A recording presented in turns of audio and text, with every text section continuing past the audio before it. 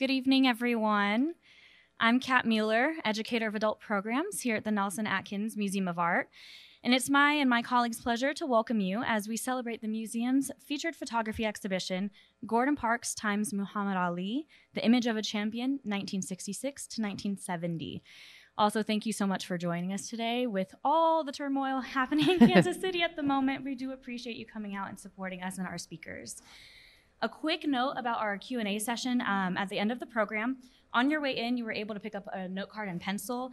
Please write any questions you may have throughout the program on the note card and raise your hand. And myself and my colleagues, Krishan, Natalie, could you just do a quick little wave? One of us will come by and grab them for you, and we'll collect them for the speakers. If you do still need a note card and pencil, we do have more in the back, and Krishan can bring them to you if you need an extra one or anything.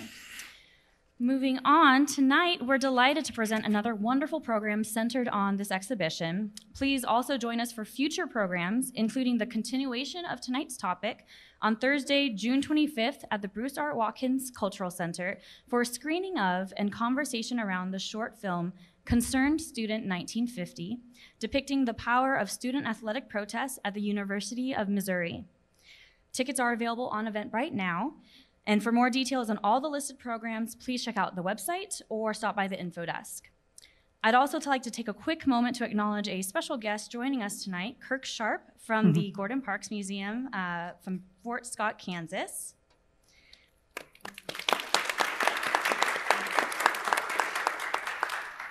Tonight's program will contextualize the photographs in our exhibition, culled from the two Life magazine photo essays about Muhammad Ali by Gordon Parks in 1966 and 1970, within the social and political environment of the period.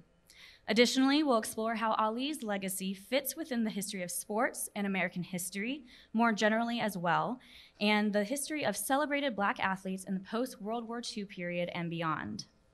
Here to examine these issues, we're honored to welcome William C. Rhoden and Damion Thomas. William C. Rhoden, the former award-winning sports columnist for the New York Times and author of $40 Million Slaves, The Rise, Fall, and Redemption of the Black Athlete, is a writer-at-large for The Undefeated, the online platform for exploring the intersections of race, sports, and culture. Damion Thomas is the Curator of Sports at the Smithsonian National Museum of African American History and Culture. He earned a PhD in United States History at UCLA. Prior to joining the museum, he was an assistant professor at the University of Maryland, College Park, and the University of Illinois at Urbana-Champaign, where he taught courses that focused on sports in United States history, sports and U.S. race relations, and sports and Black masculinity. He is the author of Globe-Trotting, African American Athletes, and Cold War Politics. And here to moderate the conversation is Curator of Photography, April Watson, who organized the exhibition that you'll hear about tonight in collaboration with the Gordon Parks Foundation. So now please help me welcome William C. Rhoden, Damion Thomas, and April Watson. Thank you. Can you guys hear me okay with the mics? Okay. Well, thank you all for coming. Thank you both for coming. It's such an honor to have the experts here tonight. And as Kat said, you know, the goal of tonight's program is to really kind of contextualize these two Life magazine assignments that Gordon Parks did that focused on Muhammad Ali. We'll get this going. Let me try to turn off and on again. There we go. And there you see the 1966 assignment on the left, the 1970 on the right. And in addition to kind of thinking about Ali and other Black athletes in this time period, which of course is the ongoing civil rights movement, the rise of Black nationalism, the Vietnam War, all of which impacted Black athletes in this arena of professional sports. We're also going to kind of weave through this theme that focus our discussion on the role that the media plays in shaping public perceptions of athletes, which is a key theme of the exhibition because in many ways, Gordon Parks was working for Life magazine. He really was the media. He well understood that he held an influential position at Life magazine. He had worked there as the only full-time Black staff photographer throughout the 50s. By the 1960s, he is working on contract for the magazine along with other photographers. This is sort of the beginning of the financial downturn of Life magazine. But he's working on contract basis. He had a tremendous amount of respect from editors and from readers. So he knew that he could use Life's broad platform to reach its target demographic, which were white middle-class audiences, and use photography and his own writing. In 1966, he wrote the accompanying essay to shape a nuanced, intimate, and very human portrait of Ali at a very controversial moment in his early career. So he definitely played a role in shaping and showing Ali in a sympathetic light. And just to kind of show you sort of an overview, if you haven't been down to the exhibition, some of the themes that come across in the photographs is that you see that Parks is really showing various facets of Ali, devoid of the kind of bravado that he often showed to photographers. He shows Ali as an athlete, Ali as a role model with children, with other members of the community in Miami. Also pictures, I think, that show Ali in a more sort of vulnerable, physically vulnerable, but also, very intimate. You can imagine Ali wouldn't let just anybody take these pictures of him. Also focusing on, especially that picture on the left of his bruised and blistered fist, focusing on the brutality of the sport, which is already taking its toll on Ali, who was about 24 years old at the time of this assignment.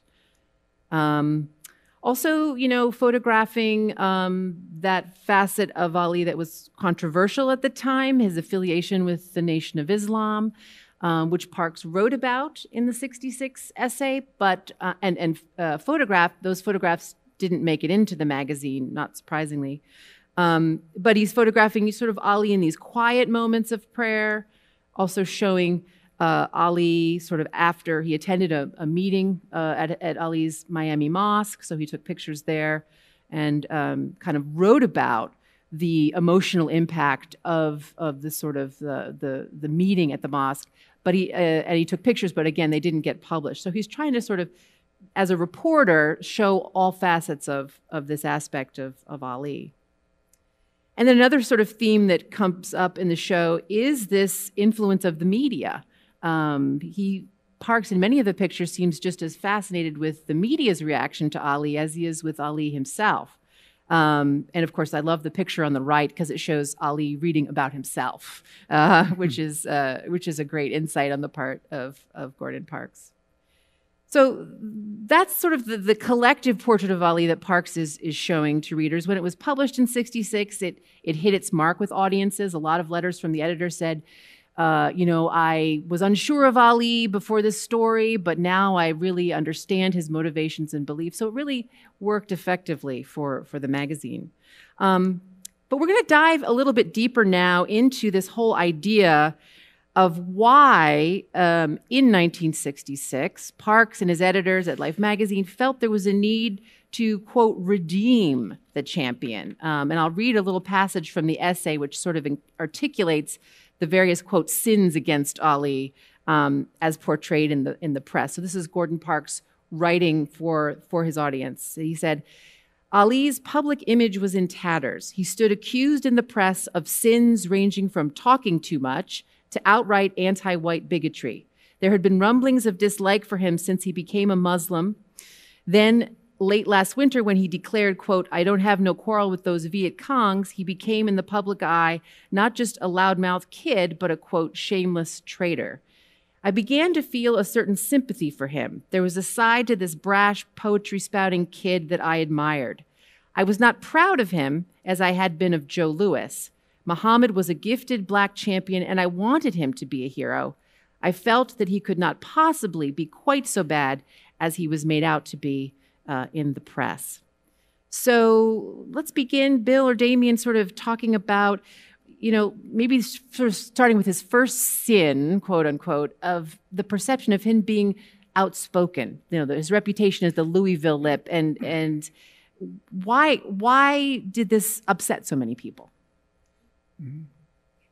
I'll defer. Sure.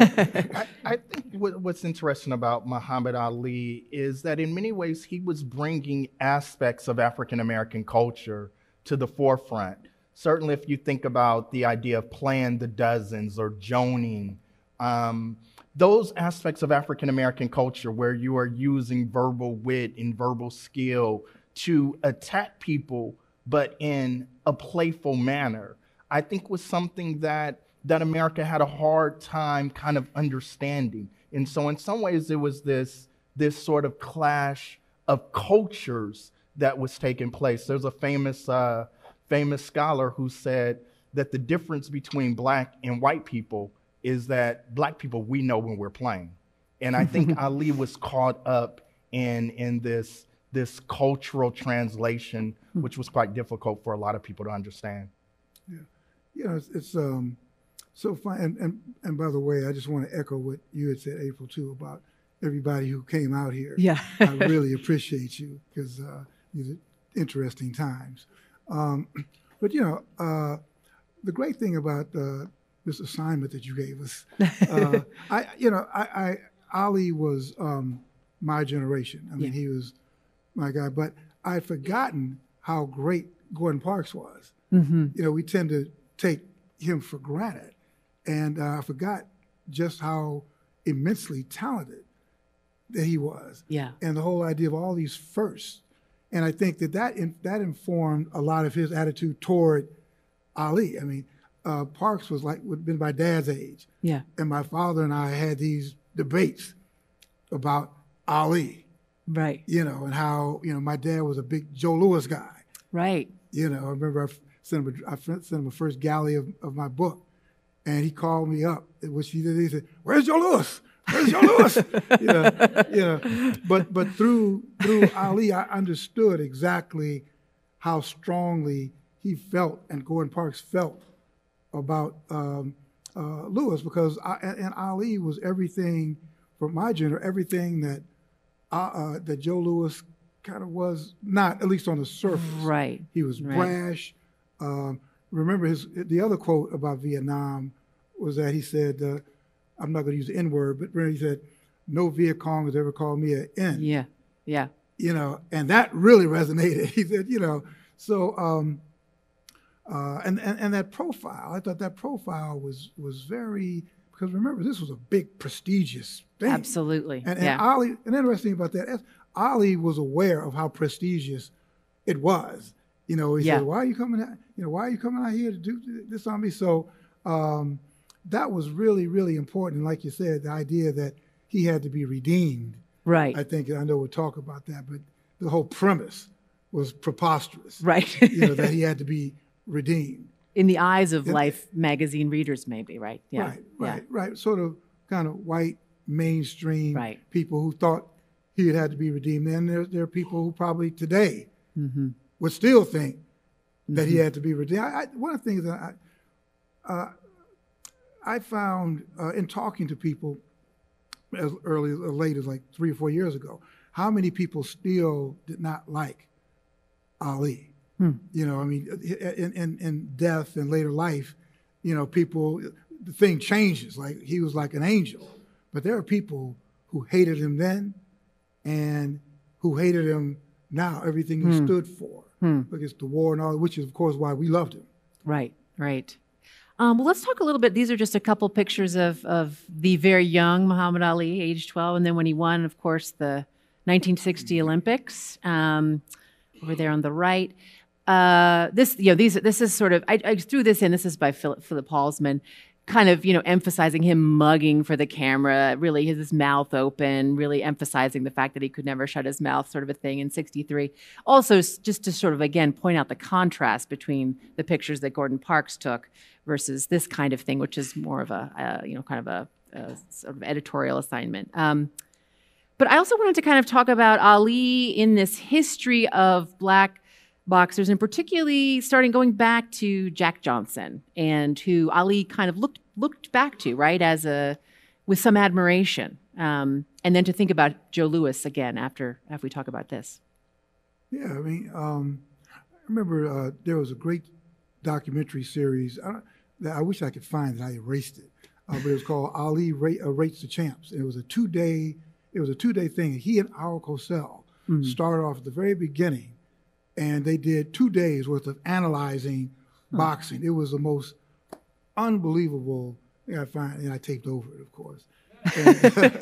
But one of the things he said when he got to Jack Johnson, he looked at it and he said two things. He said, he looked at him and said, how did he do this? He said, how did he do this? He said, I'm just joking, but what he had to go through. And then he ended up saying, and I wonder who was behind him, Right. But he really admired, as I think a lot of his brashness, the fact that he set his own rules, and particularly like in when he did it, 1919, 1920. And it's so very interesting, just like the Joe Louis camp, they didn't want Joe Louis to be like Jack Johnson. Mm-hmm. Later, Ali sort of was, I think Joe Louis always kind of admired Ali, but there was still a little bit of that generational difference. Come on, boy. Right. We're trying to, that kind of thing. Yeah. But it's so, that Johnson, Louis, Ali, I just found very fascinating. And what made Johnson so controversial, Well, look at the picture to your right. Here's a guy who, when he fought the Great White Hope in Reno, we're talking about like 1908, 1910, yeah. And they were like, the only person cheering for Jack Johnson was her, his white wife. And he told the black people and white people to kiss my ass. Essentially. Right. It said that he said, I'm nobody's slave. Mm-hmm. He was, and I think that if you were Ali, he had to be your role model. Sure. And then Joe Louis, which you had already kind of mentioned here. In a beautiful portrait by Carl Van Bactemere, to have that portrait in our collection. And then, of course, the big fight against Max Schmeling. But let me just say one thing about Louis, because, the stereotype is, Joe was, not quote-unquote articulate and the white man's, But I remember my father-in-law, who was a lieutenant in the Army, told me a story about Louis. And they were in an officers club playing cards, an all-black officers club playing cards. And so the white officers came because they wanted to show Joe Louis off at the dance. And they came over and said, Joe, come on, let's go. And so Joe looked at his guys and said, okay, let's go. He talked to all of them. He said, no, just you, Joe. And then Joe sat back down, picked up his card, and said, deal. And that told me so much about that he was really a black man. A proud black man. Not like Ali, because he couldn't afford to be, but he was a proud black man. I think if you think about the relationship between Jack Johnson, who violated all of these social customs, marrying white women, but not just white women, but he would marry working white women who had an illicit past and engaged in the world's oldest profession. And so it was the way in which he sort of picked his wives was also quite controversial. So when Jack Johnson lost the title in 1915, it took 22 years before another African American was allowed to fight for the championship. And so much of Joe Louis's career was about proving that he was not going to be Jack Johnson once he won the title. And so he had 7 rules. No throwing fights. You can't even take a picture with the white woman. Really rules that were used to kind of craft an image of him that suggested that he would be a good steward of being the heavyweight champion, which was still the most prestigious sports title. He also had to agree to give James Braddock, who he fought for the title in 1937, 10% of his income for the next 10 years. Wow. And it was only after agreeing to do that and following these social customs that Louis got a chance to fight for the title. Wow. Wow. 10% for that's but the thing too when we're talking about Louis, because he did privately he did, have relationships with white women. He would develop a drug problem. And so you had to figure how much of not really able to be. I mean, Jack Johnson was free in a way that Joe Louis was not free, and then in a way that Muhammad Ali became free. So Joe was kind of caught in this vice because he really could not be free. And what we loved about Jack Johnson is that he could be free. And I think that's what Ali loved about Jack Johnson, is that, I'm a free black man. And that, I know for us, it just really resonated, for a lot of us to be free. And it's sort of interesting. You talk about your dad and what Louis meant for this generation, where the ultimate kind of respect that you could place or give an African American at the time was to call them a race man. Yeah. This was someone who's committed to the racial upliftment of his people. And what that meant often was that you had to be a person of respectability, the way you carried yourselves, the way that you presented who you were. And so Louis is a product of this era where many men kind of modeled themselves under Louis's image, where he was said to be a credit to his race because of the way he handled himself and that performance of black masculinity. And so it was based on this idea that through good behavior, you could change white perceptions of black people. And it's a different understanding of race and racism and race relations, where people thought that racism was much more about individual acts and attitudes. And so how do you present yourself in a way to change those ideas? Where once you get to Ali, particularly in the mid-1960s, when African Americans largely sought to talk about race, they're talking about structural issues. And so it's a different generation, and both men become reflective of those larger ideas of black masculinity. And probably had he come along now, I mean, I know this will turn into the Joe Louis show, but I think that, I do think it's true. Probably if you did not have Joe Louis, you might not have Ali. Because this guy, Joe was just so honest. I mean, all you have to do is just look at his left hook.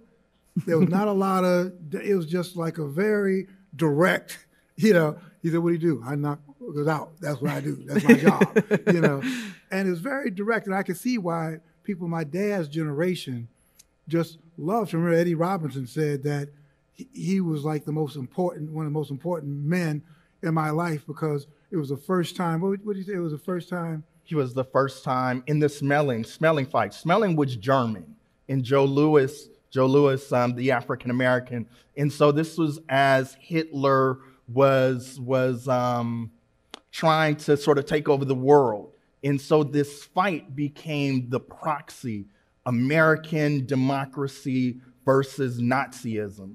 And in Bill's great documentary, which came out in the mid-90s, The Journey of the Black Athlete, he interviewed Eddie Robinson, who was the legendary coach of Grambling University's football team. And he said, listening to that fight was the first time I'd ever heard a black person referred to as an American. And he talked about how Louis's stature had ramifications for all African Americans. So you could understand moving to Ali. You could understand a guy like Parks. And that generation of black men, and we all have mentors who would make us pledge, and talk about all the stuff, in my career, it was like Sam Lacey, and, I would go on to write for the Baltimore Sun and stuff like that. But I started with Sam at the Afro, and he didn't have all this stuff. I mean, he once said I had to make my career out of concrete. And so I think if you got a guy like Gordon Parks, who I think we met Ali, he was like maybe 50. Early 50s, yeah. 50, and Ali's 25. He said, listen, man, you have to pay some cultural dues here. All this stuff is nice, the talking and all that, but are you with the program? Are you going to help move the race forward? And I did respect that about Gordon, because he did play that role that that black men and women have played in my life, and that, you know, there's a certain torch that you got to carry. There's a certain baton, and I'm not, you know, they said, well, you go pass the baton, and I remember, no, I'm not passing the baton. You got to take the baton, you know. And so I think that was Parks's relationship with Ali. Yeah, that you got to take this, and you got to prove yourself. Yeah, I think that's yeah, it makes a lot of sense. So kind of moving forward, of course, 64, he huge upset, defeats Sonny Liston. I talked a little bit to Robert Lipsyte when I was writing it, and he had said that, you know, he was just a young New York Times reporter. They sent him down there because they thought, you know, Clay would lose. He said, make sure you know the route to the hospital because that's where you're going to be following him. And of course, huge upset, and Lipsyte made his career, I think, following Ali. And isn't this the quote, I shook up the world, and of course him. And of course, soon after this, although Ali had been rumored to be affiliated with the Nation of Islam, he officially first changes his name from Cassius Clay to Cassius X, and then soon thereafter to Muhammad Ali. So I guess this, of course, is the next sort of quote-unquote sin that needed redeeming, and that is his affiliation with the Nation of Islam and his friendship with Malcolm X. The picture on the left, I think, is right after he won the Liston fight, went out for ice cream, and then another one from 64 when they're in New York City. Was this the most controversial aspect of his career at this time? I mean, that and the Vietnam War, of course, but this was really, I think, a big thing. I think this was incredibly huge. One is that in order to understand this moment in 64, you got to go back to the 1960 Olympics in Rome, where Ali became famous because a Russian reporter came up to him and said, what is it like to win glory for a country in which you can't even buy a hamburger in your hometown? And Ali's response made him a national hero because he said, we've got qualified people working on that. We're going to solve this problem. And at least I'm not living in a hut somewhere. So it was this sort of denunciation of Africa, celebration of U.S. democracy, and a denunciation of the Russian communist system. And so he returned a national hero. And so people thought that he was going to be like Joe Louis. He was going to be a credit to his words. He was going to be quiet about race relations. And so for him to then the next day after winning the title, come out and say, I'm a member of the Nation of Islam, and I'm not going to be like Floyd Patterson. I'm not going to try to integrate into a white neighborhood, that I am rejecting Christianity, in being a member of the Nation of Islam was an incredibly huge and powerful moment. What people often forget about that moment is that Black people also turned their back on Muhammad Ali.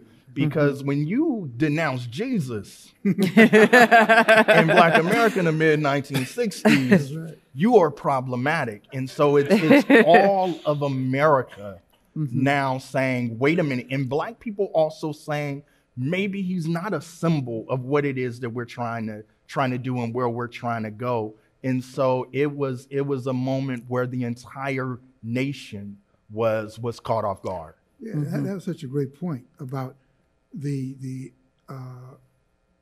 internal battle in our community, the Black community, you know, up until then. And I remember me becoming first aware of that, because at first it was always, the Great White Hope, or the, Patterson versus Ingmar Johansson, that kind of thing. But now you've got Ali, who talks about Black, and a lot of Black folk, older Black folks, were freaked out because they were afraid of the Black Muslims. Maybe because they were going to bring you into conflict with the blue-eyed devil. I mean, talk about that in like 1964, And I remember, so fast forward, when he's going to fight Liston was like kind of, to a lot of Black folks, the hero, because he was aligned like from Joe Louis just stylistically, but also that, we choose between a gangster and Black Muslims. we'll take the gangster. You know, Right. And I think who weighed in? Maybe it was Kennedy. Kennedy weighed in, not on that fight.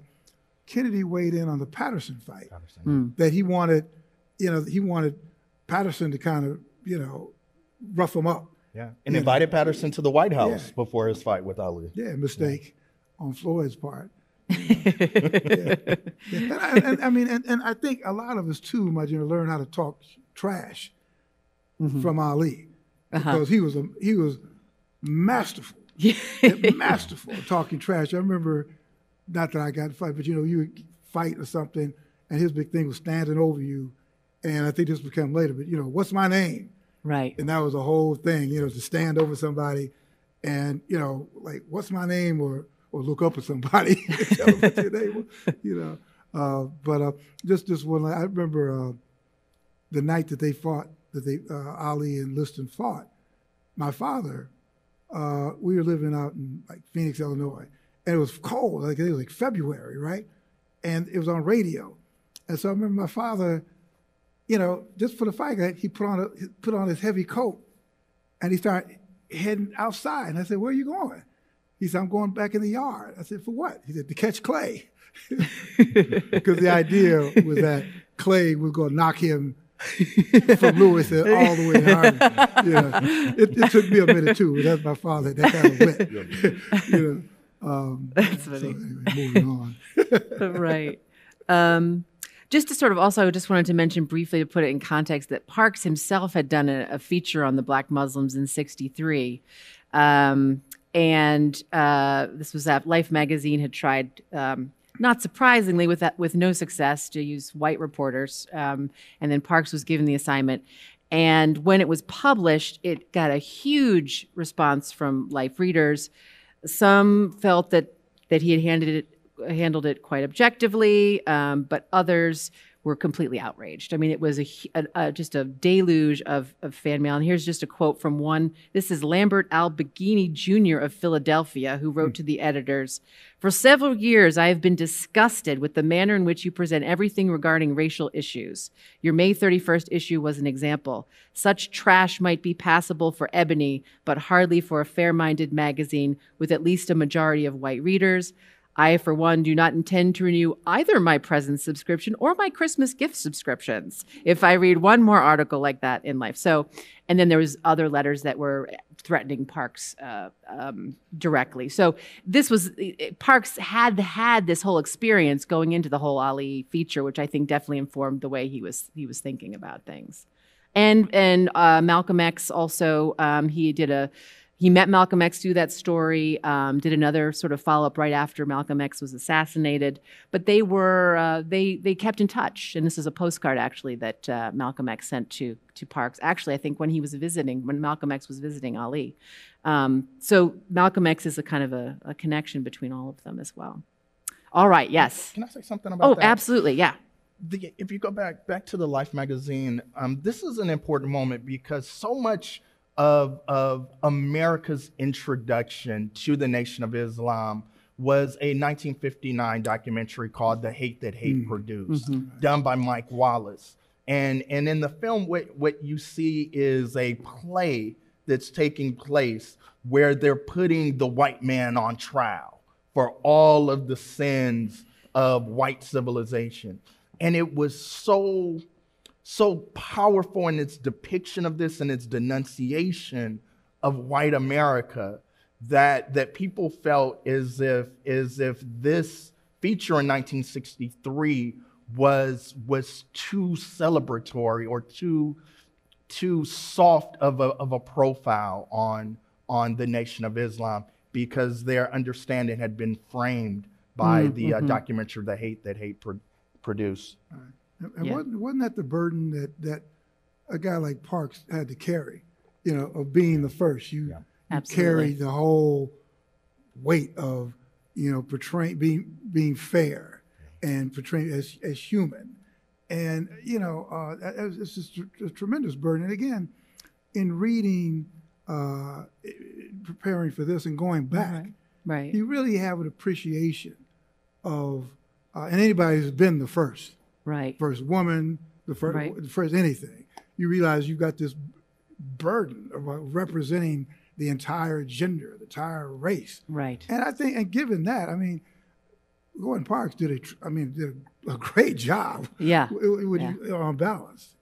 Yeah, I mean, and he talked in his later memoirs about how he felt he was walking a tightrope, particularly in the 60s at life, because he sympathized with his subjects, but also he had to be a reporter, and most of the staff was white. So and I think that's one reason he really insisted on writing the essays to go along with a lot of his photographs, because he wanted control over the story as much as possible.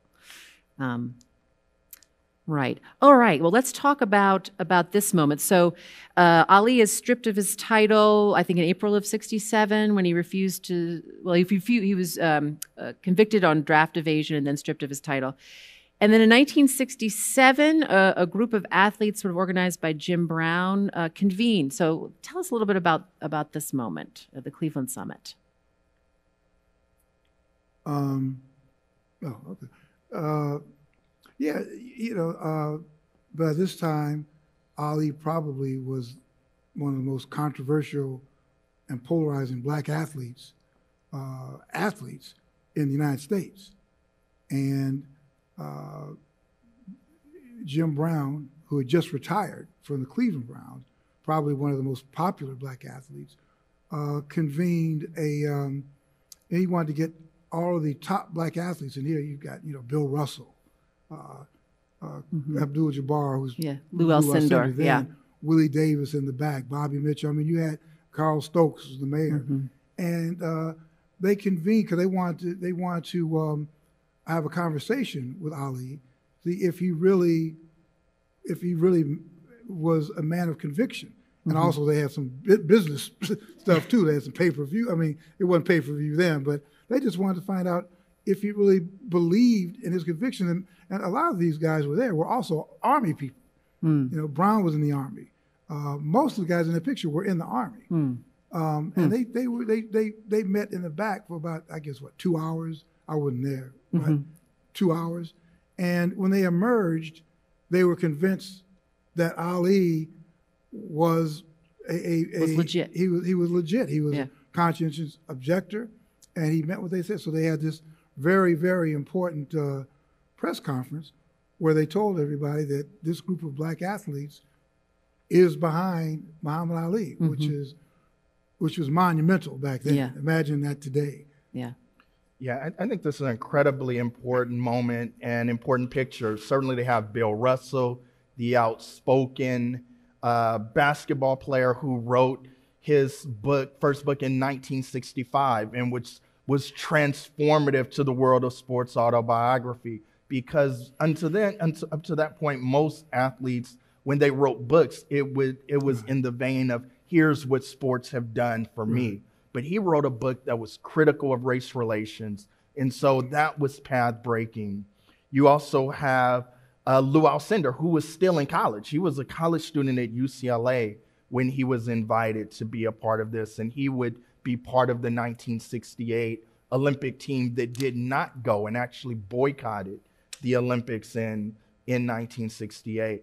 This is also a key moment because one thing that's important to remember about the Vietnam War is it's the first war that African Americans opposed.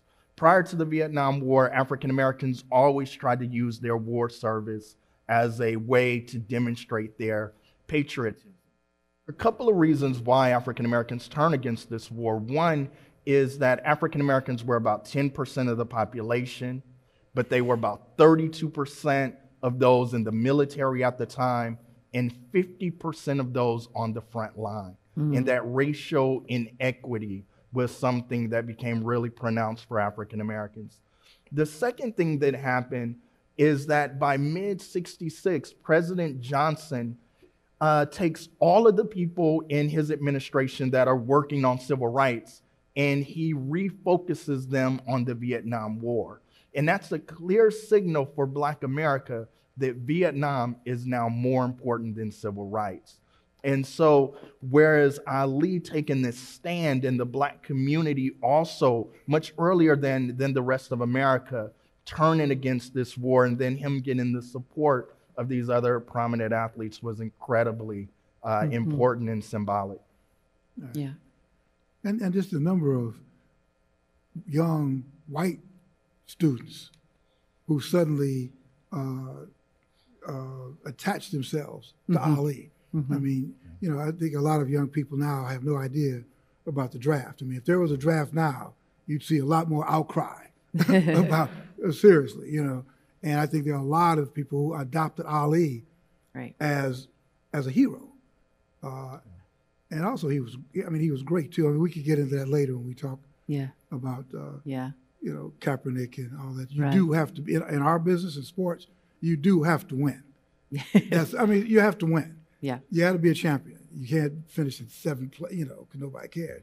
You know, really, you have to win. But we'll talk about that later.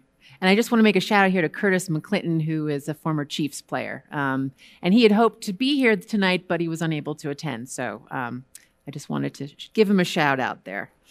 We're going to watch a little video. You interviewed Jim Brown. So this is a little snippet. He came up to Harlem to my barbershop. Yeah.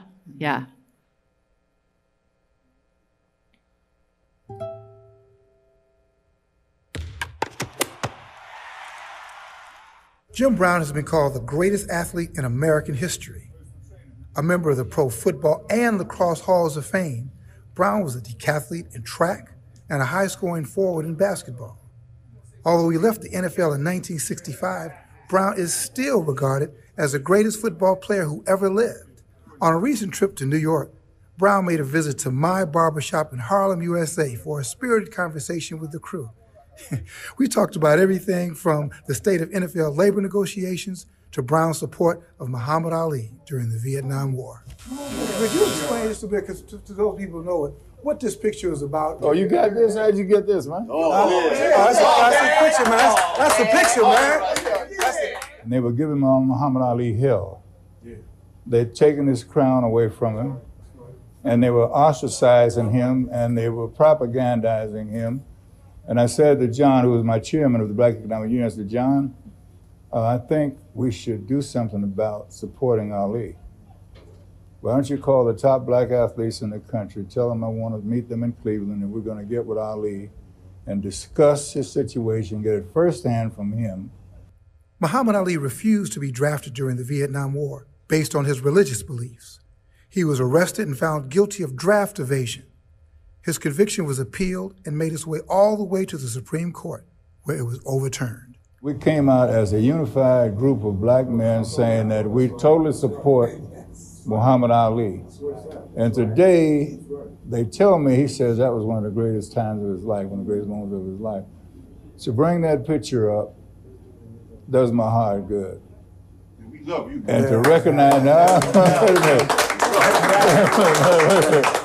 Do you think this will never happen again? Do you think yes. It's a slow process because you have to educate and not alienate. And I think within the next 3 or 4 years, there'll be a major coming together of black athletes and some entertainers to really have a platform that can bring about a whole different awareness. Let's talk about NFL labor, because that's kind of... I think that's good. Yeah, that's great. Great interview. Right. Well, I know I'm kind of moving along. LeBron wasn't the first one to do the barbershop, by the way. Oh. How many did you do in the barbershop? Well, I think we did like 3. 3. Oh, okay. Roger Goodell did. But anyway, it was just Joe, you know. LeBron, remember, he was like suing somebody because I did the barbershop. I said, brother, I stole it from somebody. I mean, yeah. Very good. Well, let's sort of now talk about sort of this history of black athletes and activism and sort of bring it up to the present day. And going back to 1960, with the amazing Wilma Rudolph, who was with Ali and won gold at the Olympics, and they became lifelong friends. Tell us a little bit about her activism. Yeah, that's a great picture. That's really a great picture. Yeah, they were really tight. They got to be really good friends. But the thing that I don't think a lot of people knew about Wilma Rudolph, I certainly didn't know it as a kid. My father, who was a track guy, loved Wilma Rudolph. What I did not know is when she came back from the Olympics, she's from Clarksville, Tennessee, and they wanted to have a parade and a banquet in her honor. And she told the city of Tennessee that there would not be a segregated parade, there would not be a segregated banquet. And because of Wilma Rudolph, Clarksville, Tennessee had their first integrated parade and their first integrated banquet. And again, that's one of those unrecognized acts of heroism that, and Wilma was like that. I mean, she was really strong like that. People didn't really recognize it, again, because all over there they saw her as a black gazelle runner, but she was really a race woman. She was really about that. And I'm sure, I saw them interact later on when he was sort of ill, but I think she really had an impact on Ali, just in terms of using his podium and not being, be silly, but be directive. I think she really had an impact on him, a positive impact. I think also what's important about Wilma and her generation is that going back to the 1920s, a famous race in the 1928 Olympics, and where some women fall down and people become horrified. And so the opportunities for women to compete in track and field and other sports start to diminish.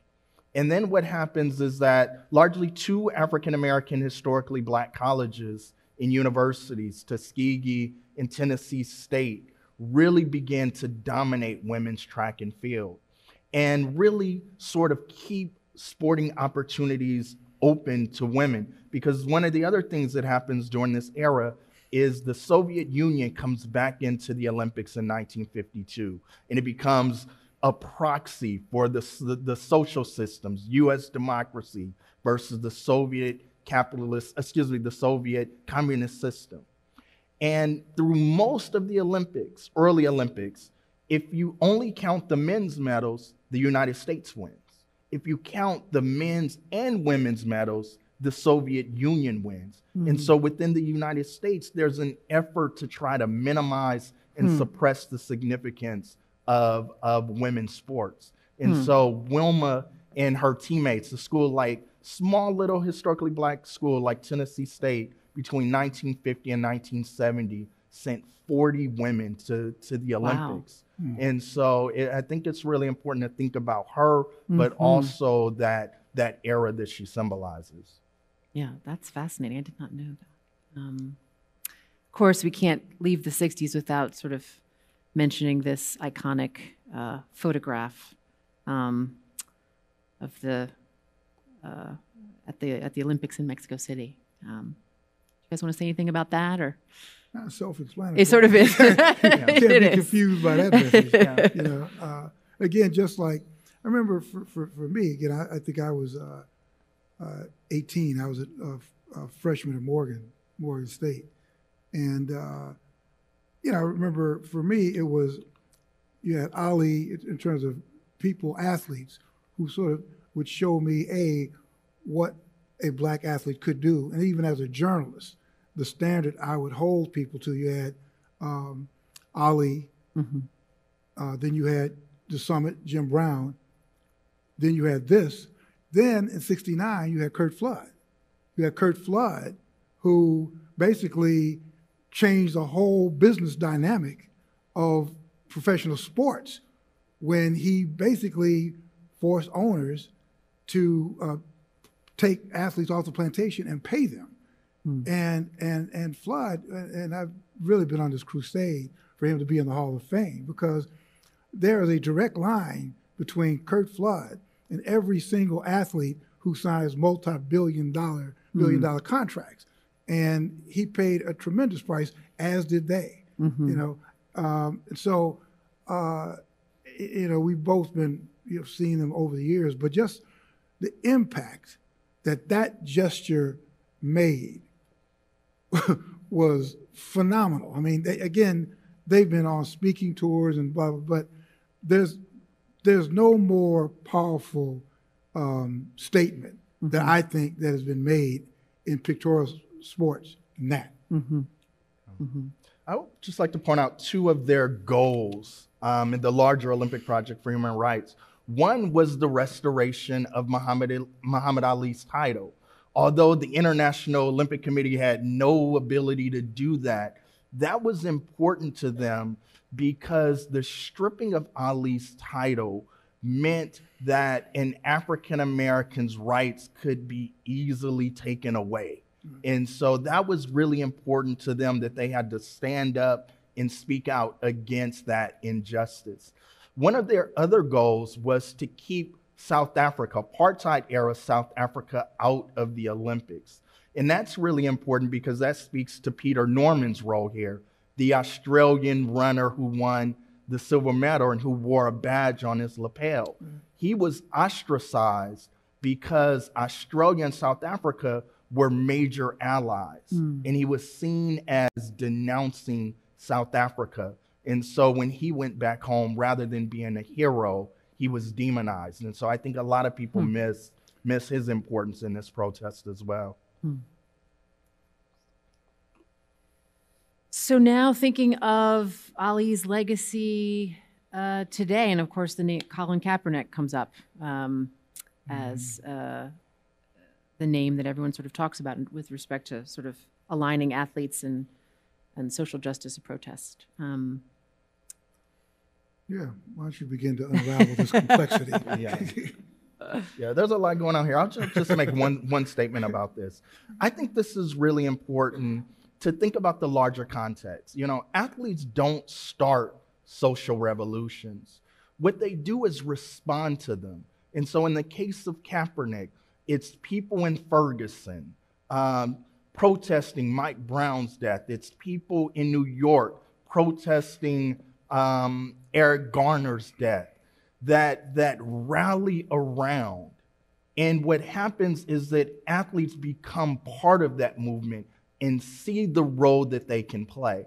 In the case of Kaepernick and others, it was to take conversations that were happening in locales and to nationalize those conversations. And so I think in many ways that is the importance of athletes and social movements, is to use their platform to become a voice for the larger movement. Right. I think sometimes we have a tendency to think about athletes in isolation rather than to see them as parts of this larger struggle.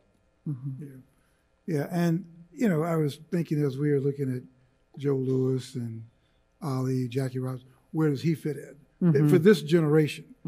And probably he is the most, I'd say, significant black athlete of his generation, and the fact that he plays quarterback. And I think that what was eye-opening to a lot of people is how the power structure basically did the equivalent of taking him out to the yard and flogging him when they blatantly just blackballed him, still without a job. But I think you're absolutely right. I mean, the role of athletes, the role of Ali, is to be this symbol. And in fact, I had a conversation with Michelle Roberts, who's the executive director of the Players Association. And I was thinking that the new activism, the role that athletes can play today is basically playing a major role in a voter registration movement, not necessarily telling people who to vote for, but just using their visibility to encourage their demographics, which are millennials and Gen Zers, to register to vote. And I think, that's sort of a new activism. Can I say one more thing about Sure. Kaepernick? Is that recently I heard someone say that Colin Kaepernick is the Rosa Parks of his generation. And I said, I don't know. Yeah, he is. Because it depends on what happens. If we look back 20 years from now, and there's all this reform, prison industrial complex, policing, things like that, then we could say that possibly that he's the Rosa Parks. But the work has to be done. And it has to be the people now taking advantage of this enlarged platform. And heretofore, I don't know that that's happened. And that, to me, that's one of the points of the NFL players and their involvement, is that what's happened subsequent to that? How have people taken that platform and been good stewards of it? Yeah. In fact, I think they're saying that he was a catalyst for protest, but I think I think it may have been the end of it, because when a lot of it saw what they did to him and saw how they basically flogged him and said, you will never work again, I think that put a chill on a lot of activism. And when they formed the Players Coalition, immediately co-opt the movement. That divide and conquer is such an obvious playbook. So, and then it gets back to championships too. I always maintain that, if Kaepernick had have won the Super Bowl, 1 or 2, we'd be having a different conversation. In our business, you have to be like if Tommy Smith and John Carlos, who we saw in the previous film, well, they won medals. If they would have finished 8th and 9th, or if Ali would have been like a tomato can and got knocked out every other fight, we wouldn't be having these conversations. In our business, particularly with black folks, in a thing where in an industry where things are measured, how high do you jump? Who gets to cross the line first? It's not your daddy's money, not that. That's why black folks are 69% of the NBA and 79% of the NFL, because and only less than that of the hierarchy of the power structure. So, you got to win. Good point. We are kind of nearing the end. I didn't know if there's questions. We wanted to leave some time for questions. Did you guys have any? Did anybody write anything down on the card, or anybody have any answers? Pass that, and then. Oh, okay. Yeah, so this is kind of related. So what are your thoughts on why black athletes didn't get together to support Colin Kaepernick in the way that the Cleveland Summit was convened? Why? And you kind of just, I think, talked about that a little bit. Yeah, well, number one, somebody also pointed out in that Cleveland Summit picture, none of them had agents. If they would have had agents, and most of the agents were going to be white for the most part, and with all this kind of money on the line, you can imagine some of the conversations that would be had then. But also, I really fault the players' union. I fault DeMaurice Smith and the players for not mobilizing because it was a labor issue. So I think that was a strategic blunder on the part of the Players Association not to rally behind him. And I think it's going to really hurt them come negotiation time, where they're going to really need unity. This could have been a perfect practice run for unity. And the fact that they didn't, I think it's going to really hurt them once again. Speaking of which, can the next picture I wanted to that we had here. Yeah. This is when you talk about unity and you talk about the power of unions. One of the things that we know about athletes, they make a lot of money, but certainly because they're great talents, but also because they have the most powerful unions in this country.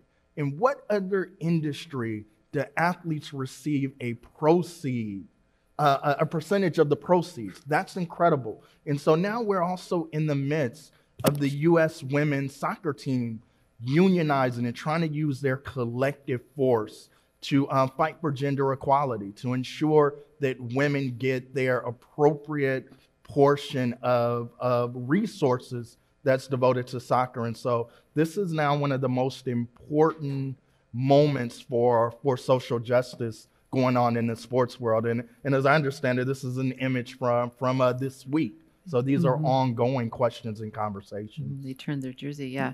And that was exactly the question that was handed to me. It was like, comment on the U.S. women's soccer teams. That's great. We're so psychic up here. There are a lot of books about Muhammad Ali. Do you have any favorites that you might recommend? I like the one, although it's not, I like the one that he wrote with, it's called The Greatest.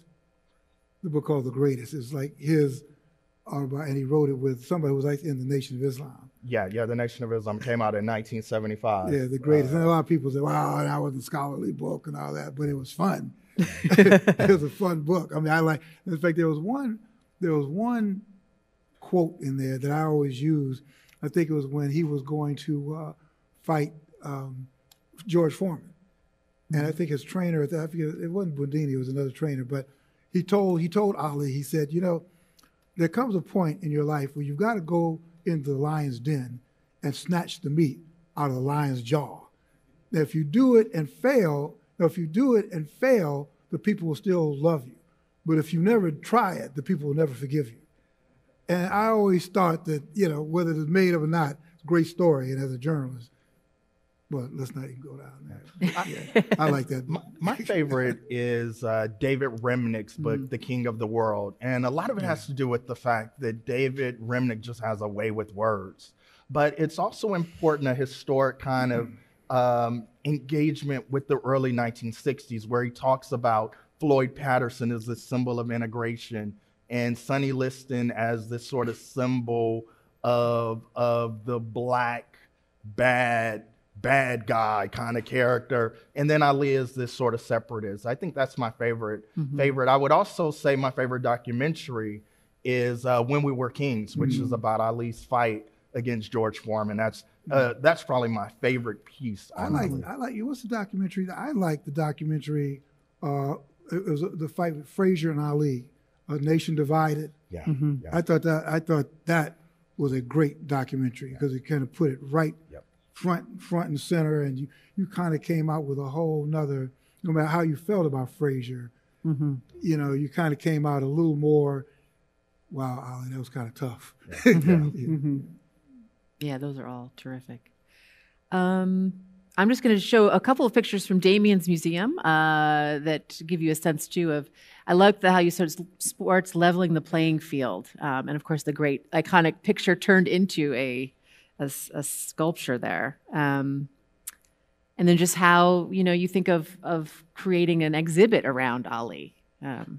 I think at our museum, you know, it's not a hall of fame, our sports gallery, but it is a gallery which tries to use sports as entryways into larger political, social, and cultural conversations. And so when you talk about people from the 1960s whose impact has transcended the world of sports, certainly Ali is among the most significant.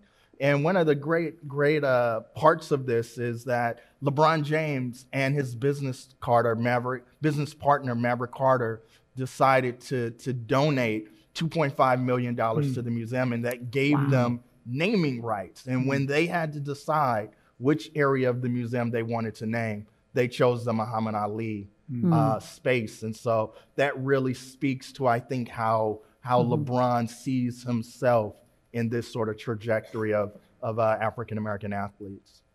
Yeah. By the way, I don't know how many people have come to the museum. It's phenomenal. And what you've done with the sports thing there is tremendous, man. I mean, you should really be applauded for the work you've done in putting, it's really, really tremendous. You should come to the museum if you want to see $40 million slave in exhibition form. Very seriously. That's right. I mean, it is the most important book written on sports in the last 30 years. Washington, D.C. Yeah. Is it open? Is it open? Today it is, as a right? matter of fact, I think. it is Yeah. open. Yeah. Well, thank you both so much. We could go on a long time, but this was a fantastic conversation. And if you could join me in thanking Bill and Damion for coming, thank you so much. Thank you. Really great. Thank you.